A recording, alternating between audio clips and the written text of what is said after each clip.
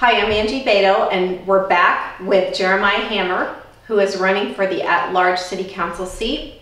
We just have a few more questions to ask you, Jeremiah, and we'll wrap up this interview. Okay. Thanks again for spending time with us. Tell me, if you had a magic wand and money was no issue, what would you change about McKinney? Well, selfishly, I don't know. I would One guess giant garden. Yeah, one giant garden, right. I don't know if I'd change anything about it. You know, I haven't found one thing I disliked about this city, and I mean that in all honesty. It's been like a complete night and day change from where I came from at the shops at Legacy to here, and you know, the only thing I could wish is that more people would catch on to the quality of life and the things that we're doing and the things we place value in here. It's not about, you know, working 80 hours a week and just being busy and living off of an iPhone, but it's just about living and enjoying everything that's around you, and the people here are absolutely unbelievable. So I don't really know if I'd have anything to change other than maybe a free mortgage. I don't know. Okay, we could use money for whatever we like, right? Yeah. For your generation, quality of life seems to be very important. So do you feel that we are doing a really good job of that here in McKinney? I think to a degree we are. It goes back to, you know, it depends on where you look. I think there's a lot of areas that either, I don't say necessarily get swept under the rug, but they kind of go unnoticed. You know, you ask anybody, well, it's even people on the west side don't come over to the east side very much. People here on the east side, you know, you don't see people going across the railroad tracks that much. And I think, yeah, for a lot of us, the quality of life is great. I think there's a lot of people here who the quality of life isn't. And it could be due to circumstances that are of their control, and a lot of them could be beyond their control. But at the end of the day, they're still people, and they still deserve every opportunity that's afforded to the people that live here. And for that, you know, I think it's, you know, some of us do, but not everybody does. And if everybody at least gets the chance to have that, then that's important. I'm sure you've read some about our McKinney's version of Stonehenge, I call it, or the Gateway Project. Do you know what I'm referring to? At 121 and Highway 75. And as we go forward, now that the lawsuit has been settled and the decisions are being made, whether to build a convention center there or a conference center hotel, or, you know, what we might need, what are your thoughts on that? What do you think our city needs? Well, you know, I don't think there's any magic answer to it. The things that I would want to consider are the proximity to other hotels and conference centers. You know, as much as Fairview isn't McKinney, it's still right there. Right. And, you know, the question is, how much revenue is it really going to bring in, and what is it actually doing for the city?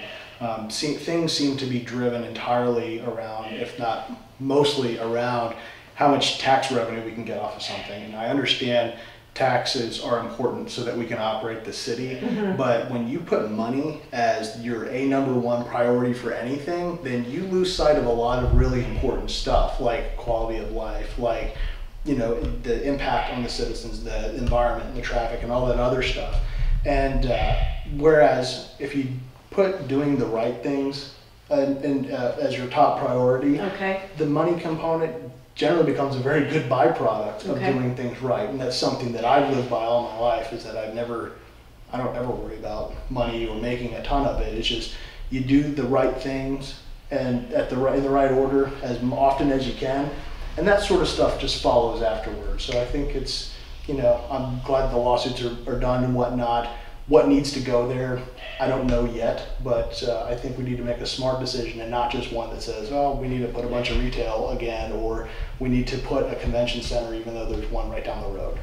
So when you make the comment, do the right things first, are you saying put people first? Or am I putting those words in your mouth? I would say that when doing the right thing means doing what serves the greater good. Okay. And that's really what is the component here. Is this really, what we put into this spot, is what is that going to yield for us? If it's just tax revenue, that's nice, but I don't think you're going to have a lot of people that are excited about it, because you don't see those tax revenue into something until years down the road.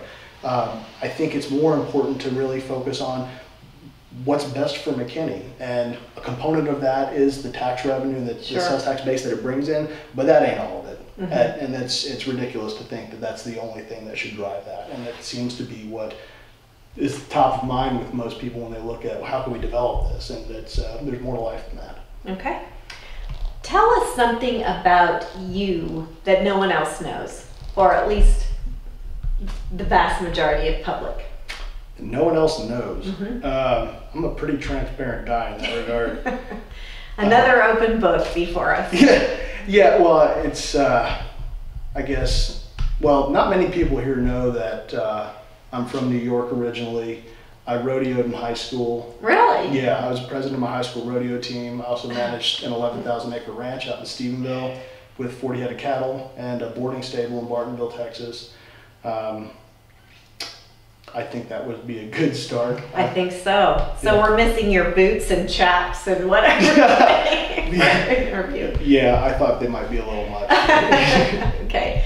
So as we wrap up your interview with Town Square Buzz, is there something that you would like to share with our readers? Finally. Yeah, I think one of the biggest, you asked one of the biggest challenges, McKinney, and I think this is nationally as well, is voter apathy. There's, this election that's coming up, in all likelihood, about 3.5% of our citizens are actually going to go to the booths to poll, and that means 3.5% of the 135,000 people here are making decisions for a lot of folks. And if you want to be vocal about something, that's great, but stand up and be counted and go out and vote. It's important to do it and get involved and ask questions, and don't be afraid to ask questions, because you only know as much as you want to know. Sure. So. Well, thank you. Thank you. And on that note, remember, early voting starts May 2nd. Election day is May 14th. So get out and vote, make your voice heard. And don't forget to post your comments below. We would like to know what you, our readers, think. We are interested in what you have to say. Thanks for joining us, and check back for our next interview.